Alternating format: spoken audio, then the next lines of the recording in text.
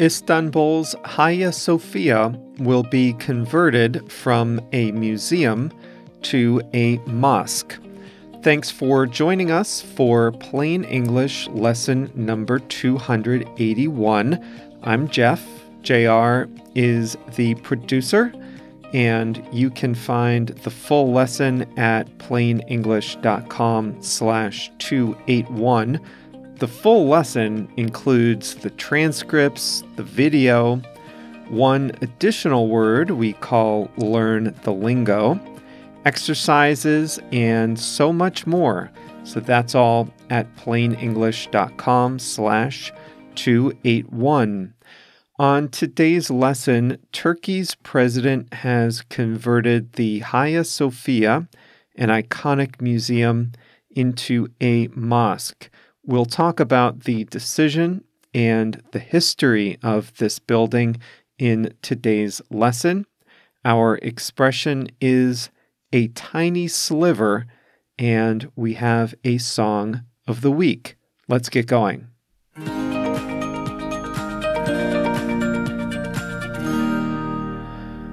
The Hagia Sophia is one of the architectural jewels of Istanbul, Turkey's largest city, which sits at the crossroads of the Eastern and Western worlds. It was first built as a cathedral for the state church of the Roman Empire between the years of 532 and 537, back when the city was known as Constantinople. That makes it about 1,500 years old. It is one of the world's best surviving examples of Byzantine architecture and is known for its enormous dome and the surrounding minarets, which were added by the Ottomans. The Hagia Sophia has a rich history. In fact, the site was a religious site even before the current structure was built. Two previous churches, dating back to 346, stood on the same ground. The structure that exists today was built by the Roman Empire and served as a Catholic church for over 900 years. In fact, during that time, it was the world's largest church. That all changed when Ottoman Sultan Mehmet II conquered Constantinople in 1453. The Ottomans turned the Hagia Sophia into a mosque, and it remained a mosque for almost 500 years. In 1935, Mustafa Kemal Ataturk, the founder of modern Turkey, transformed the building into a museum in keeping with his vision of Turkey as a secular republic. Although most of Turkey's inhabitants were and are adherents of Islam, Ataturk wanted a modern republic that would be separate from religion, as is the case in many European countries.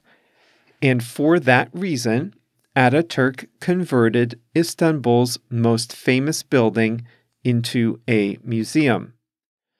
That decision has been reversed. A Turkish court said that Ataturk's 1935 decision to make the Hagia Sophia a museum had been unlawful. Just hours later, Turkish President Recep Tayyip Erdogan reconverted the building into a mosque. The Hagia Sophia began religious prayers on July 24th. Though many are concerned about the decision, supporters say that the building will remain open to all. Even after becoming a mosque, Erdogan said, the Hagia Sophia will remain open to visitors, including non-Muslims and tourists. The Hagia Sophia's minarets have sounded Muslim calls to prayer every afternoon since 2013. A small room has been dedicated to prayer for the museum staff for years, and Muslims have prayed outside the Hagia Sophia, imploring the government to reconvert it. The decision is seen by opponents as more evidence that Turkey is moving away from its roots as a secular republic. In their view, this is just one more step that Turkey is taking toward becoming an Islamic state rather than a secular state. Opponents also said that the decision is a sign of disrespect to the country's current and future religious minorities. Surveys show over 90% of Turkey's 83 million people are Muslim. Only a tiny sliver of the population practices any religion other than Islam. The international reaction was broadly against the move. The EU said it will fuel mistrust and promote new divisions. Pope Francis and ministers from France, Greece, and Russia condemned the move. Many of Erdogan's religious supporters welcomed the move. They believe the building should be restored to its rightful place as a religious site, which it was for its entire history prior to 1935, and as a mosque as it was for half a millennium. They believe that the Hagia Sophia as a religious site is a symbol of Turkey's Muslim heritage and its cultural strength. They also point out that there are dozens of churches in the immediate area of the Hagia Sophia, evidence that Turkey remains a tolerant country. There is another view, a more cynical view. Many Turks believe this is political showmanship by Erdogan.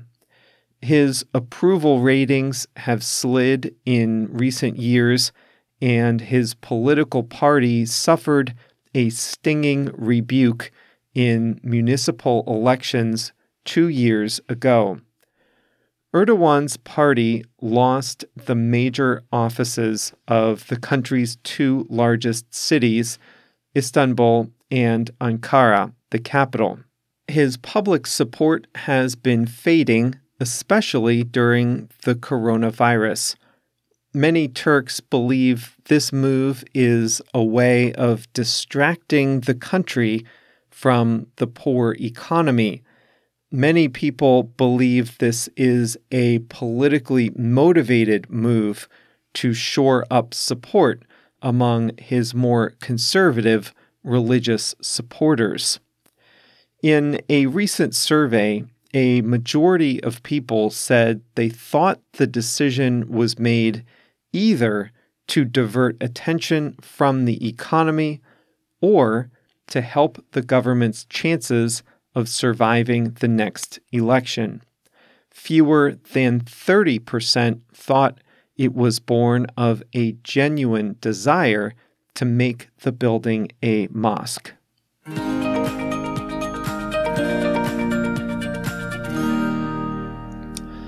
I have been to the Hagia Sophia. It is a beautiful building up close and inside, with a beautiful gold interior, detailed inscriptions on the dome and the walls. It's a stunning building, and the fact that it has been there since 537 is incredible. That is probably the oldest building I have ever seen, I think. Just to put this in perspective, the Sistine Chapel opened in 1508, so that's 1,000 years younger than the Hagia Sophia.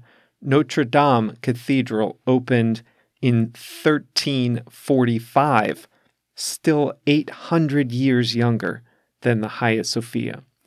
Those of you who live in that old Roman Empire / Ottoman Empire area, you have some rich, rich history. If you live in Turkey, you can enjoy plain English in a whole new way with our instant Turkish translations. On our transcripts, we highlight 100 words or phrases in blue, and if you hover over the words in blue, you can see the translation from English to Turkish. Our first episode like that was Monday, so now there are 4 in our last Monday. So now there are 4 in our growing library of English lessons with Turkish translations. If you speak Turkish and want to be among the first to enjoy our new Turkish translations, then please visit plainenglish.com/join, JOIN, and pick either the starter or the plus membership.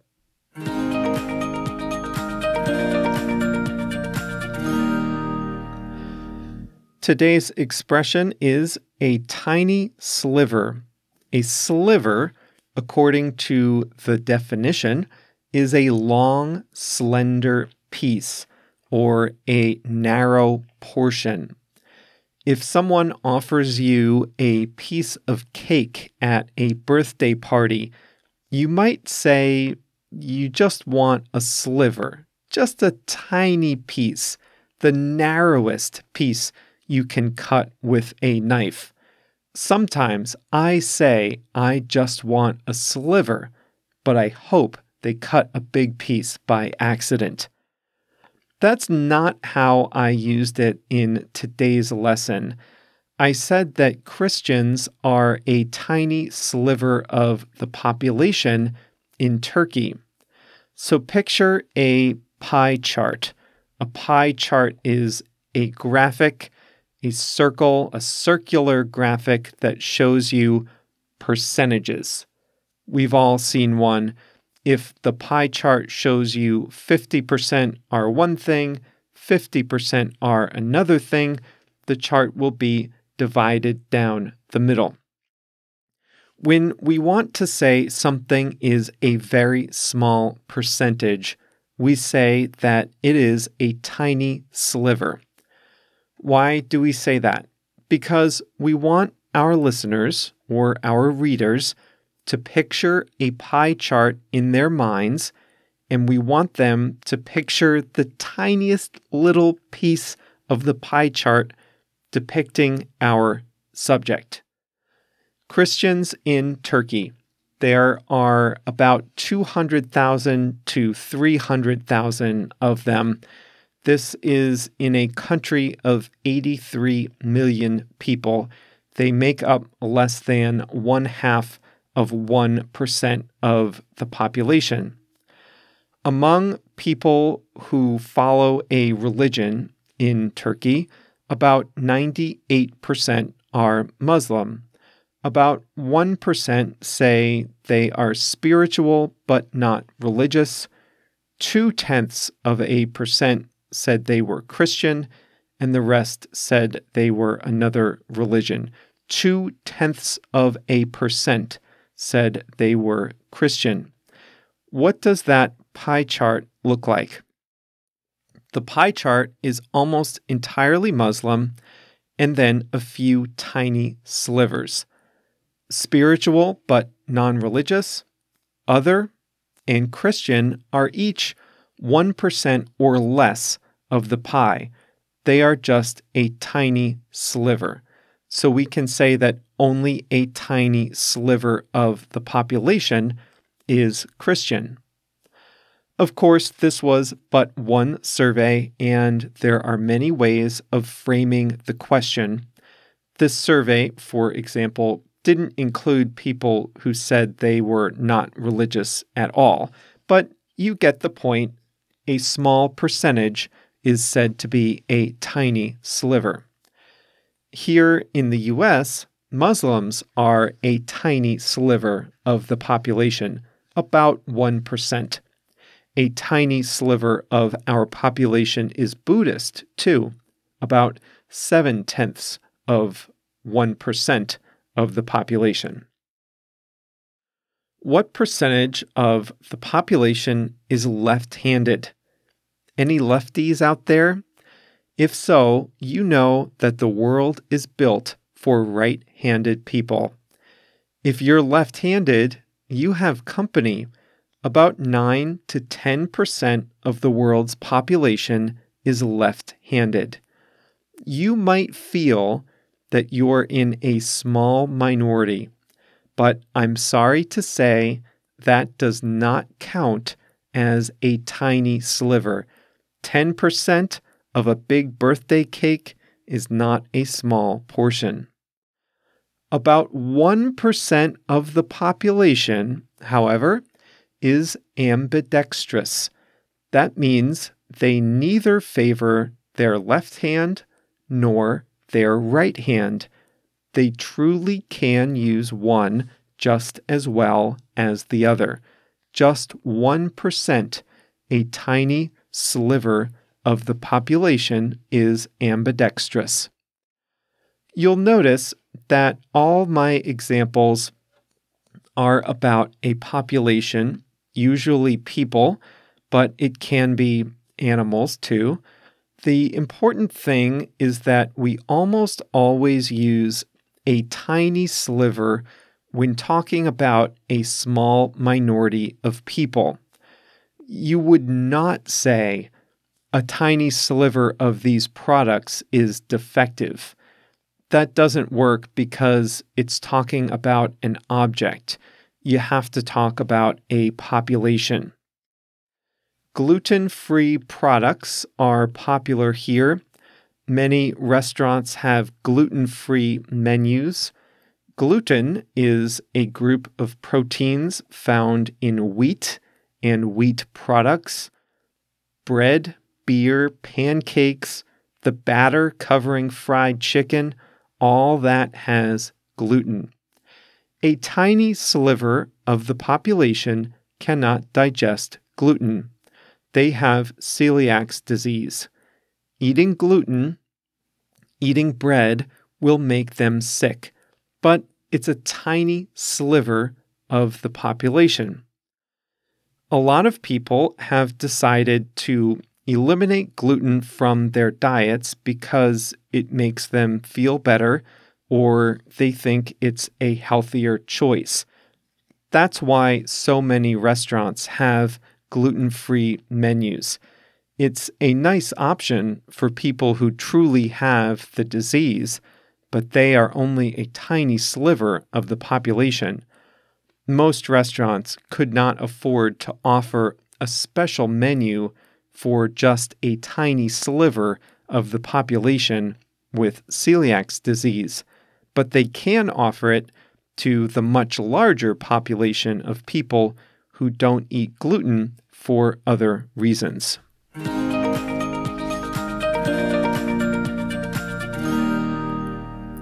Today's song of the week is Golden Age of Radio by Josh Ritter. In these lyrics, he describes life on the outskirts of Memphis, a medium-sized city, and he touches on some dissatisfaction with that life, a desire to leave, also a sense that he's not fitting in. One of the lines is, "Which way did our last chance go? And can we still get out if we go now?" It's a feeling of being left behind in a place that he doesn't belong, but you also hear him hint at some nostalgia too. He's of two minds in this song. I like it. Golden Age of Radio by Josh Ritter. There's an album of the same name where you can hear the live acoustic version of his song too. That is all today. I hope you enjoyed today's lesson. If you're in Turkey, perhaps in Istanbul, let me know what you think about this issue. We have our new Facebook group just for plain English listeners. I'd love to hear what you think about this topic.